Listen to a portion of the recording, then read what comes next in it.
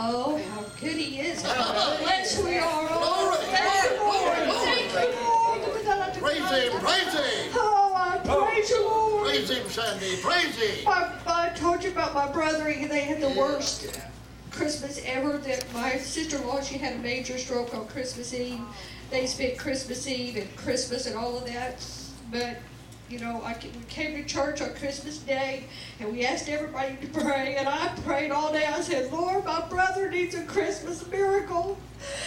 And God says, ask doubting nothing. Well, guess what? He got that Christmas miracle. Thank you, Lord. Thank you, Lord. Praise the Lord. Praise the Lord. Thank you, Jesus. Thank you, Father. Oh, because you are the greatest physician there is. Because they did nothing at the hospital for her except take tests. She went in and her whole left side was paralyzed. So she had the stroke on her right side. She couldn't even talk. She was slurring her words. And they did nothing. They tried to say that it was a urinary tract infection. And I talked to my brother. I said, no, urinary tract infection, it doesn't, paralyze you, Luther. So it was nothing that doctors could do. So give no praise or honor to them. All they did was take tests.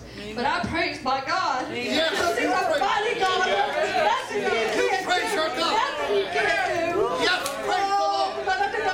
Praise the Lord. Jesus, thank you, Father, because I know it was you.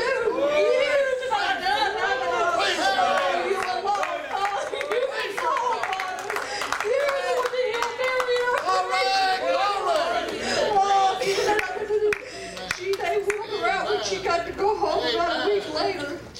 They wheeled her out, and she was just barely getting up and going to a potty chair. And now she's walking around the house. She's walking, and I told my brother last night, oh, Jesus, oh, He's worthy, the Lamb is worthy. Because if you need something, you need a touch of your body. You need a healing. That's the man to ask, right? Not the doctors, because they have no power. They have nothing. Thank you, Jesus. I praise you. Yes, I do. I praise my God. So I just wanted to tell you, if you think God's out the business of doing miracles, think again. He just did one for our family. Hallelujah. Hallelujah. And today I suffered all last night with a migraine. And it's just like Paul says, it's long suffering.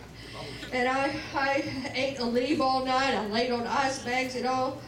And I got up this morning and I said, oh no, devil, you're not going to defeat me.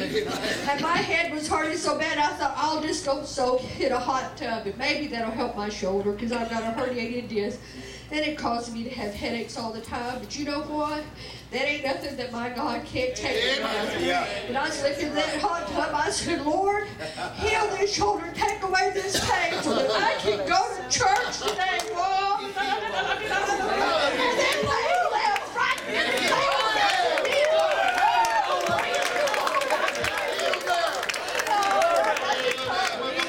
Worship our Lord all day long. And praise Him. And praise Him. Amen. Praise the Lord. I'd like to try and sing a song. It's a beautiful song I've been wanting to sing. Sing that song.